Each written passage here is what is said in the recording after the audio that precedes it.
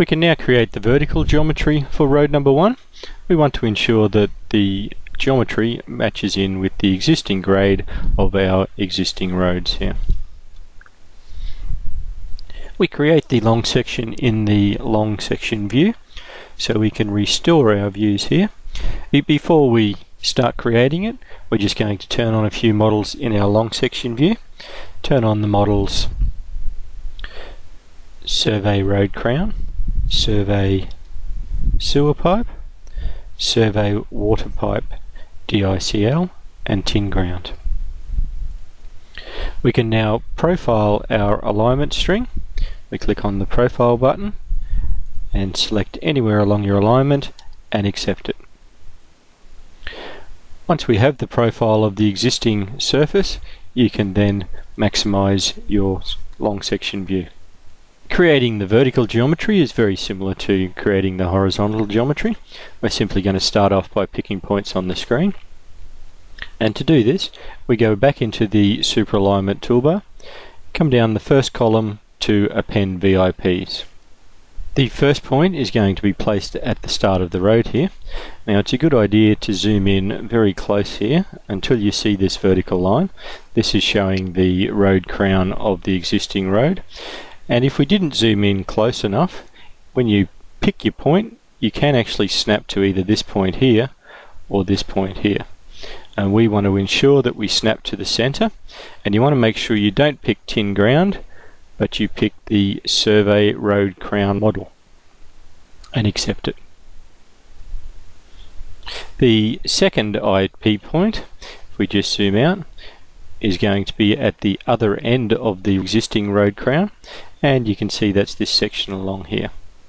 So we just go a little bit higher, a little bit to the right of it, and it should snap to it. So we just pick once and you'll see it snap to the Tin Ground. So we pick again, and this time it's snapped to Survey Road Crown, and just accept that.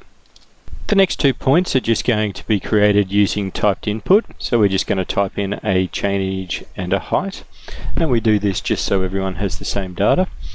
To do this, just right click anywhere on the screen and select typed input, and our first change in height will be 400 space 50, and then you can hit enter. Our next IP, once again typed input, so right click, typed input, and the chainage will be 600 space 66, enter. For our final IPs, we just want to tie back into our existing road. So we pick somewhere near the end here, and it'll snap. Once again, we don't want the Tin Ground, so we pick again, and we want to snap to Survey Road Crown. Accept that point, and then, as we did at the start, zoom in nice and close, and then just pick and accept, making sure that we have the model Survey Road Crown. As we did with the horizontal geometry, you can now press Escape to view your vertical geometry. Looking at our vertical geometry, we can see that we have rather a steep grade here, shown at the top of -4.5%, and it also cuts through our existing pipes, underground pipes. So we want to extend the grade of this pipe somewhere out to here. To make a better judgment on how far out, we're just going to turn on the grid. So we can go to the settings button here, walk right on settings, and come down to grid. We want to tick on the draw grid, and we want to set our Y grid to 10.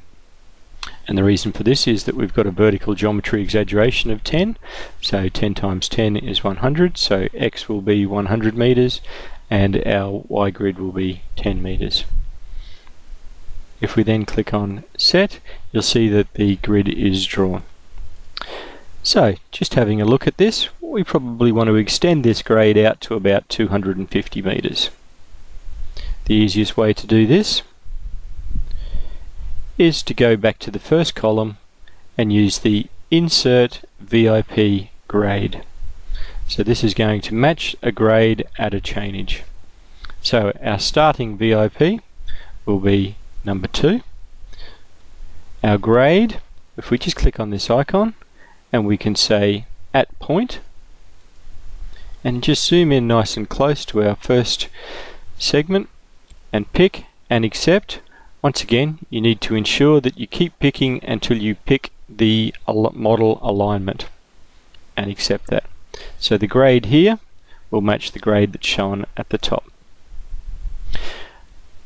We don't want to go a distance because we want to go to chainage 250. So we select chainage from the drop down menu and type in a value of 250 and click on insert. And if I just zoom out now, you can see that our grades match and our chainage is at 250 meters. So you can finish on this panel. We now want to insert another IP, and this time we'll put it in between existing IP5 and existing IP6. And we're just going to do this by intersection of two grades. So we go to the first icon once again, and we come down to the third last icon, intersect VIP grades. Our start VIP will be number 5, and you can just click on this icon again and pick and accept it. And we're going to type in a grade of -5%. Our second IP is going to be IP number 6. And this time, instead of typing in the grade of 1.558, we want to match the grade between 6 and 7. So we change our mode from grade to VIP number, and our end VIP will be VIP number 7. And we can just click on insert there. Once again, we can finish on this panel. We now need to insert our parabolas between our IPs, but before we do this, you'll note that we have some redundant IPs, so we can just delete those additional IPs. We do this by going to the first column, go down to delete, pick and accept on IP number 7, and then pick and accept on IP number 2. Inserting the parabolas is very similar to inserting horizontal curves in the horizontal geometry. We go to the Move Edit icon and come down to the same icon we used previously, Change Curve, and then just pick and accept on each of the IPs to add the parabola length. So the first one will have a length of 140 meters. The second one also has a length of 140 meters. The fourth IP will have a length of 200 meters, and the fifth IP will have a length of 100 meters. You can see as we type in our lengths, they're shown at the top here, the same as our grades. Before you go any further, it's a good idea just to check that all your grades are matching and that your lengths are the same as what's shown here.